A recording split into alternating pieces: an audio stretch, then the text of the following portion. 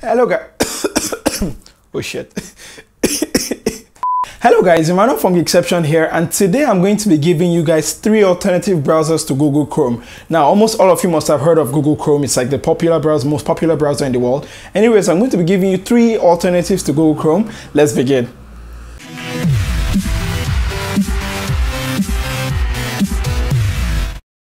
And welcome back, guys. Now, the first browser I'll be talking about today is called Vivaldi. It was actually started by someone who used to work at Opera, John Stephenson. I don't know which position it is. But anyways, Vivaldi is a brand new take on Chromium, which is the engine that actually powers Google Chrome. So in a kind of way, you're actually using Google Chrome, but except it's Chrome without the Google. Anyways, it provides a very sleek, minimalistic user interface with very clean interface settings. And I particularly like the new tab page.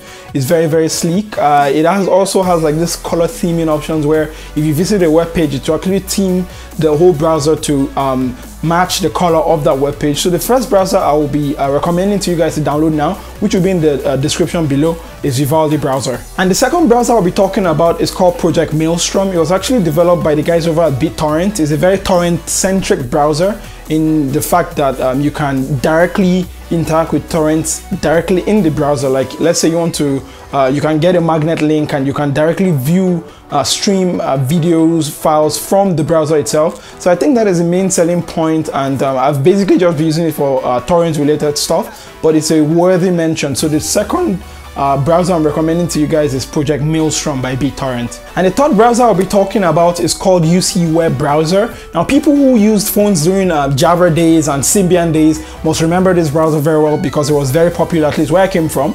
But UC Web Browser is basically a take on the same Chromium engine which I talked about earlier. So basically, the folks at UC Web took that the Chromium engine and they built their own browser on top of it. And it looks really sleek. It's really fast. It's one of the reasons why I tried it in the first instance. But theming options, not so much. The themes are very limited, very gimmicky. But apart from that, it's an alternative to Google Chrome that you can actually try. So, and that is the third browser, UC Web. As usual, the links are in the description below. Okay guys, this has been the 3 top alternative browsers to Google Chrome. And if there's something you actually notice, is the fact that all 3 alternative browsers are actually based on Google Chrome, and that is actually very scary because this means that there are very few limited options when it comes to alternatives. Or I don't know about you guys, but if you guys use a different browser apart from the 3 browsers I actually mentioned now, why don't you leave it in the comment section below? Let me check it out, download it, and give it a try. But anyways, that has been it for this video, guys. Don't forget to give it a like if you like it. Give it a dislike if there's something you dislike in this video. You can just type it up in the comment section below. Anyway, that has been it. I will catch you guys the next time. Don't forget to be awesome. Check out other videos on this video, and I will catch you guys next time. Bye.